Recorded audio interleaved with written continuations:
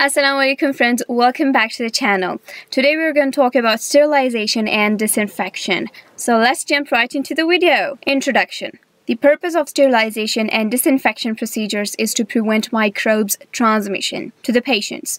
Both prevent the spread of infectious diseases and both can eradicate or lower the presence of pathogenic microorganisms. Lecture outline. As we are done with introduction, now we'll be looking at sterilization and its method, disinfection and its method, then antiseptics, and we'll also have a look at difference between the disinfectants and antiseptics, and we'll also have a deep look at the rate of killing of microbes, and at the end, as usual, we'll review the lecture. Sterilization. It is the killing or removal of all the microbes, including bacterial spores, which are highly resistant. Sterilization is usually carried out by autoclaving, which consists of exposure to steam at 121 degrees Celsius under the pressure of 15 pound-force per square inch for 15 minutes. Surgical instruments that can be damaged by moist heat are usually sterilized by exposure to ethylene oxide gas, and moist intravenous solutions are sterilized by filtration. We are going to have a look at the methods, don't worry. Sterilization has got two methods. Number one are the physical methods, which is further classified into filtration, heat, and radiation. Number two are the chemical methods, which are further classified into modification of nucleic acids, disruption of cell membrane, and modification of proteins. Let's look at the physical ones first. Physical methods. In physical methods, we use physical agents. They act either by imparting energy in the form of heat or radiation, or by removing the organism through filtration. Let's look at heat first. Heat energy can be applied in three ways: in the form of moist heat, either by boiling or autoclaving, or dry heat, or by pasteurization. In general, heat kills by denaturing proteins, but membrane damage and enzymatic cleavage of DNA may also be involved. Moist heat sterilizes at a lower temperature than dry heat. Moist heat sterilization, usually autoclaving, is the most frequently used method of sterilization, and it is done at a temperature of 121 degrees Celsius and is held for 15 minutes or 20 minutes at that temperature. If you want to test the effectiveness of autoclaving process for forming organisms such as membranes of genus Clostridium, we can use these organisms for that purpose. Sterilization by dry heat, on the other hand, requires temperature in the range of 180 degrees Celsius for 2 hours. This process is used primarily for glassware and is used less frequently than autoclaving. Third one is pasteurization, which is used primarily for milk, and it consists of heating milk to 62 degrees Celsius for 30 minutes followed by rapid cooling. This is sufficient to kill the vegetative cells of the milk-borne pathogens. In dry heat, you can see I've written red heat, flaming, incineration, and hot air oven. Let's talk about filtration. Filtration is the preferred method of sterilizing certain solutions. For example, those with heat-sensitive components. Solutions are filtered to make them pyrogen-free prior to autoclaving. The most commonly used filter is composed of nitrocellulose and has a pore size of 0.22 mm. This size will retain all bacteria and spores. Filters work by physically trapping particles larger than the pore size and by retaining somewhat smaller particles via electrostatic attraction of the particles to the filters.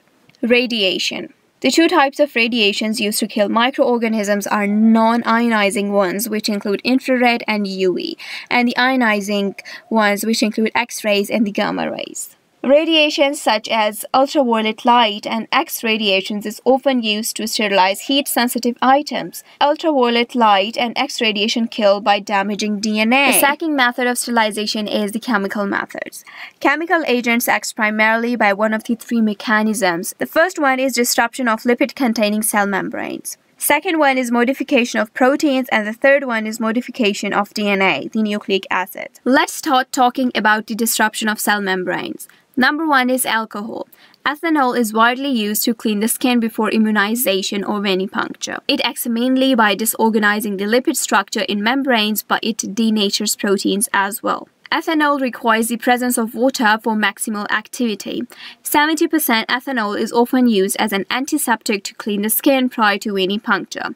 Ethanol will not kill bacterial spores and therefore cannot be used for sterilization. Number 2 are detergents. Detergents are surface active agents composed of a long-chain lipid-soluble hydrophobic portion and a polar hydrophilic group, which can be a cation, anion, or a non-ionic group. These surfactants interact with the lipid in the cell membrane through their hydrophobic chain and with the surrounding water through their polar group and thus disrupt the membrane. Number 3, phenols. Phenol was the first disinfectant used in the operating room, but it is rarely used as a disinfectant today because it is too caustic. Chlorhexidine is a chlorinated phenol that is widely used as a hand disinfectant prior to surgery and in the cleaning of wounds. Phenols not only damage membranes but also denature proteins. Let's talk about the modification of nucleic acid. A variety of dyes not only stain microorganisms but also inhibit their growth. One of these is crystal violet, which is an antiseptic used to treat fungal infections of the skin. Its action is based on binding of the positively charged dye molecule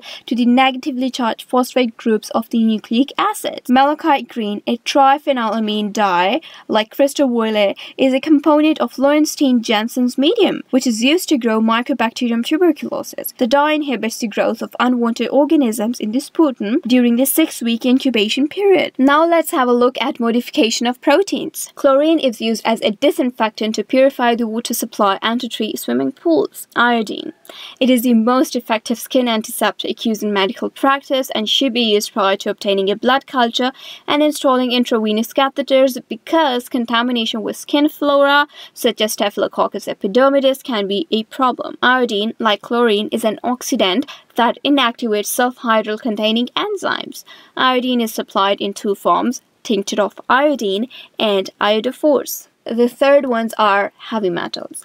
Mercury and silver have the greatest antibacterial activity of heavy metals and are the most widely used in medicine. They act by binding to sulfhydryl groups, thereby blocking enzymatic activity. Fourth one in the list is hydrogen peroxide.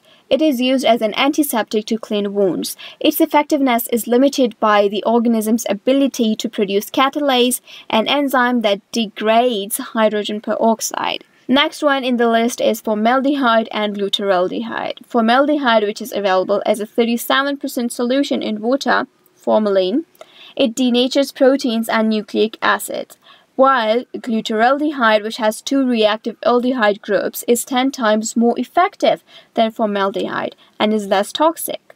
It is used to sterilize respiratory therapy equipment, endoscopes, and hemodialysis equipment. Next one in the list is ethylene oxide. The ethylene oxide gas is used extensively for sterilization of heat-sensitive material such as surgical instruments and plastics. It kills by alkylating both proteins and nucleic acids. The last one in the list are acids and alkalis. Strong acids and alkalis kill by denaturing proteins. Disinfection. It is the killing of many but not all microorganisms. For adequate disinfection, pathogens must be killed, but some organisms and bacterial spores may survive. Disinfectants vary in their tissue-damaging properties from the corrosive phenol-containing compounds, which should be used only on inanimate objects, to less toxic materials such as ethanol and iodine, which can be used on the skin surfaces. Now let's look at the methods of disinfection. The physical methods of disinfection is similar to that of the sterilization method, but the chemical methods are different. Chemical methods include disinfectants, which include bleach, which is a disinfectant that kills bacteria and viruses by oxidizing their cell membranes. Then we've got hydrogen peroxide and alcohol. Then in antiseptics, we've got iodine, chlorhexidine, and hydrogen peroxide. There are some biological methods in disinfection.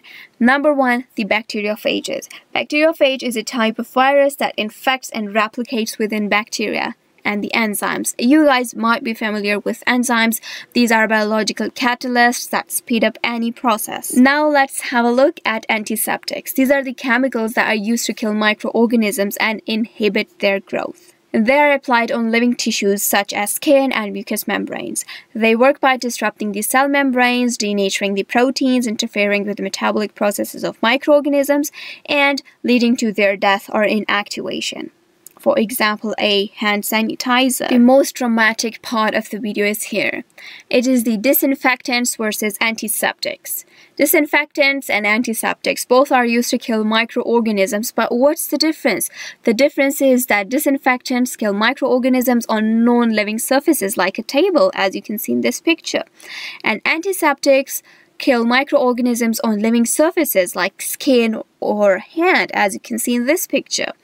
Disinfectants are stronger than antiseptics. For example, a detergent is stronger than a hand sanitizer, which means that antiseptics are weaker than disinfectants. Disinfectants are not safer for use on living things, like you can't use a detergent prior to a venipuncture, but you can use an antiseptic to do so. So antiseptics are safe to use on living things. The technical part of today's video is the rate of killing of the microorganisms.